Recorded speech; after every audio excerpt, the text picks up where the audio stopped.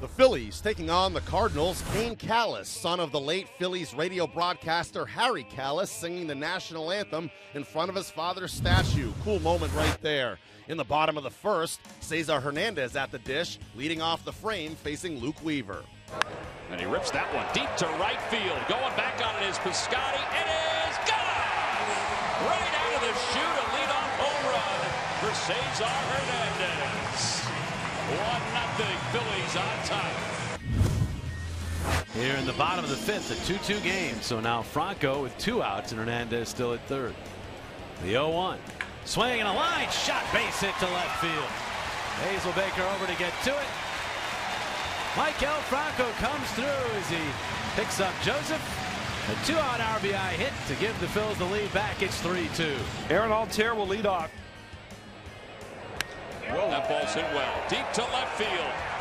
It is gone! Solo home run for Aaron Altair. 4-2 Phillies on top. That was nice to see. Altair lined out with a man on third last time. Swing and a miss at the breaking ball. 7 strong innings for Jeremy Hellickson.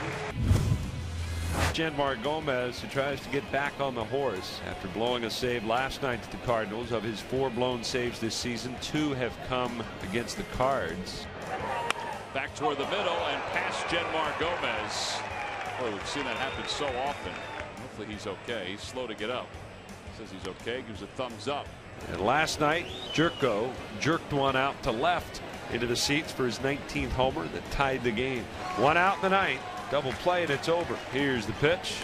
Swinging a ground ball right side. Hernandez has it. Spins to second. One on to first. The double play. The ball game's over. The Phillies hang on and beat the Cardinals. The Phillies end the Cards' 5-game winning streak, taking it 4-2. Yanmar Gomez, a night after blowing the save against St. Louis, recovers to notch his 33rd save of the season. Jeremy Hellickson wins his 4th straight decision, tossing 7 innings, allowing 2 runs, striking out 8. Cesar Hernandez falls just a triple shy of the cycle as he finishes with 3 hits and 2 runs scored.